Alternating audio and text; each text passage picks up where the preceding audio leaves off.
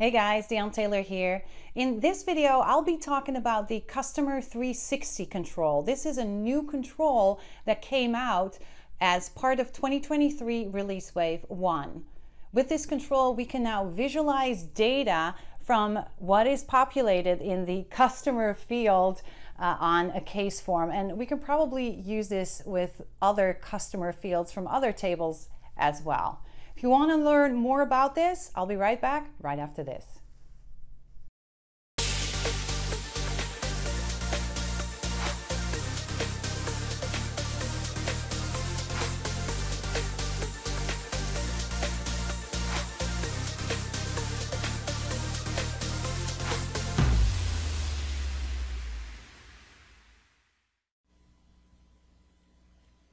Before I'm going to show you how we can configure the Customer 360 component, first I want to show you what that looks like. So let me just go ahead and open this case here from within the customer service workspace.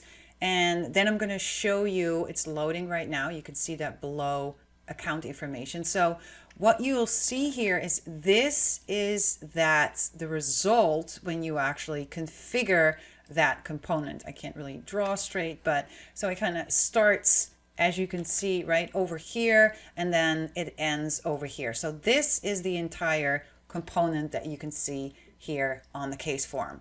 You can also see that if I scroll up a little bit, that the details of this component are currently coming from whatever is listed in this customer field. And I'll show you in a second what this looks like if the customer is a contact versus an account. You can also see that I have the ability here to edit the information directly from the case, right, of the account. So I can edit the account information by clicking this, right? I can now start to edit information, change information, etc. You can see here the address is now expanded. So I can make my updates, and then when I'm done, I can go ahead and save that. Now, if I change this to a contact, we're now going to be able to see similar information. Let me just see, not sure if, here we go, if I can do Jim Glynn.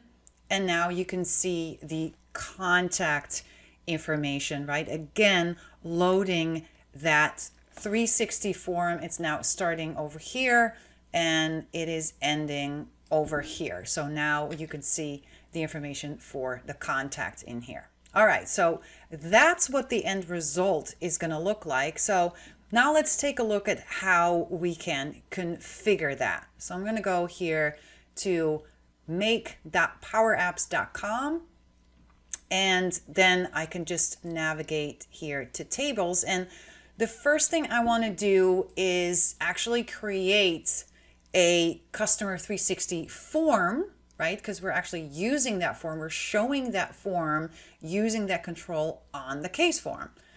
So I'm going to show you first that the system actually already has a form that's been added to the application, which is the account form for customer cards. So let me just see customer cards, if I can find that for you.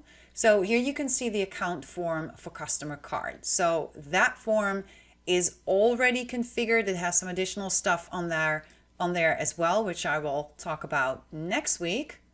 So let me just give it a second while this loads, but this is kind of allowing you to see what that configuration looks like. So here you can see it says no data available.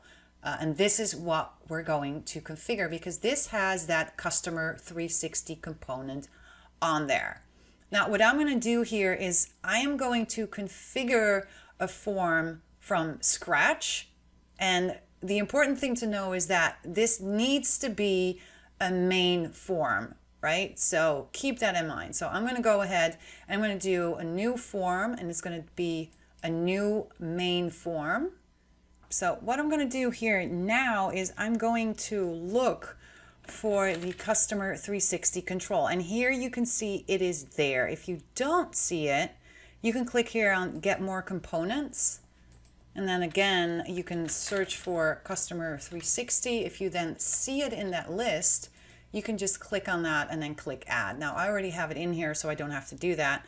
So I'm just going to go ahead and drag it on here, And once I do that, you can see here that I now get this particular flyout menu, which is going to allow me to pick some attributes or some columns. So let's start entering a couple of those columns in here. Now it's important to understand that this first column that you pick, you cannot change that once you have saved it, once you click done. So I'm going to go ahead and I'm going to start with the account name. Then obviously you can put some other things in here.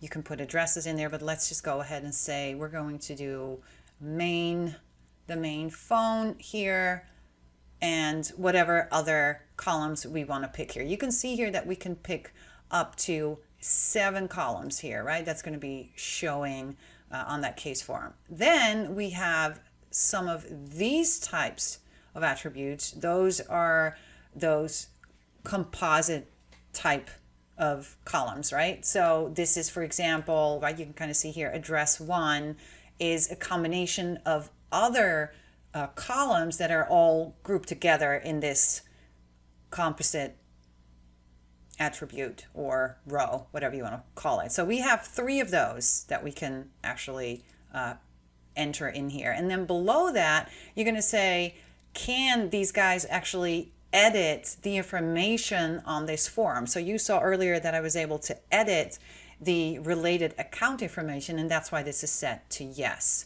If you don't want that, you can set that to no as well. Then do we want to show a border around that control, around that embedded account form or embedded contact form, right? Because the contact form, you will create that exactly like I'm doing right now. Then there's something about margins here. I'm not going to use any of that. You can also show a static header, as I showed you in my article. That's just, it's not really doing anything. Again, just showing that static header. And you're not going to be able to choose what it shows in that static header right now. So, and then do we want to enable rich text editor for multi-line text field? So if you have a multi-line text field, let's actually just throw one in here just for the fun of it. We know that the description field is, let me just go ahead and see if I can find it. Description field is multi-line text. So then we can utilize that rich text editor for that. And if you have a custom rich text editor, you can actually configure that in here as well. So that's really all you have to do. I'm just going to click on done. And you're going to see right now, this is what you saw earlier, right? No data available. Now, if I now go here to components, you can see that we have 2. So it's really the customer 360 that we're looking at, right? This is the one that we actually entered earlier. And you can see that this first attribute, right? This first column, I cannot change that. I can change the other ones, but I cannot change the first one that I selected. So that was what I was talking about. So what I'm going to do right now is I'm just going to go ahead and give it a name, right? So that's something that you can do in here as well. It says account main form. So I'm just going to say customer 360 form or customer 360, whatever you want to call that, right? So, and then I'm going to save and publish that. Let's just go ahead and do that. So again, for the contact form, we're going to do the exact same thing. We're going to create a new form, a new main form from for the contact, and then we're going to add that customer 360 control on that as well. Now, once we've done that, then we're actually going to embed this form, or both forms, right? The account form and the contact form on the case form. So I'm going to show you how to do that next. All right, so we're going to go back to tables. And then I'm going to look for the case table.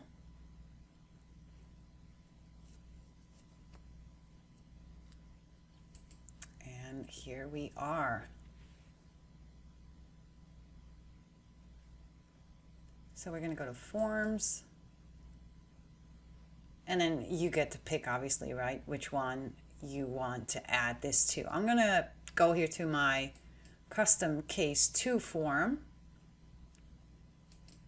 All right, so the form that we just created, that Customer 360 form for account, plus the Customer 360 form for contact that I also created, not on this video, but I did it already because it's the exact same thing.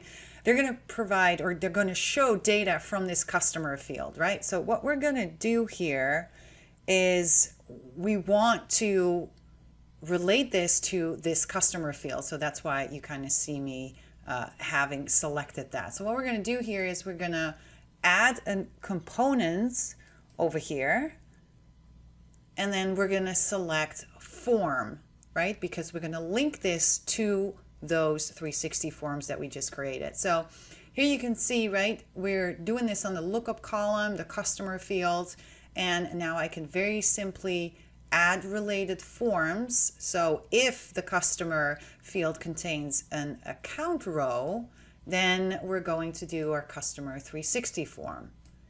And we're going to do the same thing with contact. If the customer field has a contact in there, I'm going to show the customer, I can't type it in there, the Customer 360 form for contacts. Again, I'm going to click add, and I'm going to click done.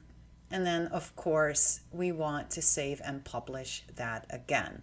But before I do that, you're going to notice that that customer field is now no longer on this form, right? Because it has that control on top of it. So I'm going to go ahead and add the customer field on the form again. So we still have the ability to see it and to change it if we wanted to. So now I'm going to do save and publish.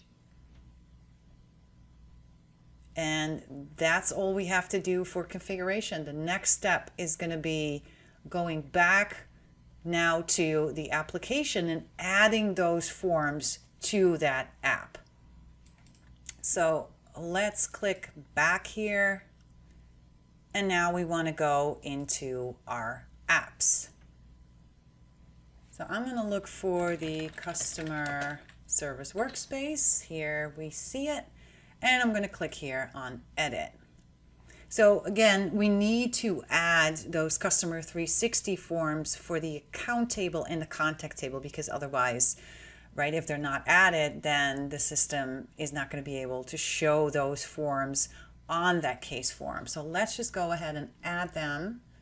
Let's just see if I can find them here. Here it is. Here's the Customer 360. So I'm just going to add it to the app. And I'm going to do the same thing for contact as well. Customer 360, I'm going to say add, and I'm going to save this, and then I'm going to publish this. And that is all you have to do. Once you've done that, you are completely done, and you can check on how your new forms look. I hope you enjoyed this video, and if you did, don't forget to hit that like button. Also, don't forget to subscribe so you'll never miss another video again. Thanks for watching. Until next time.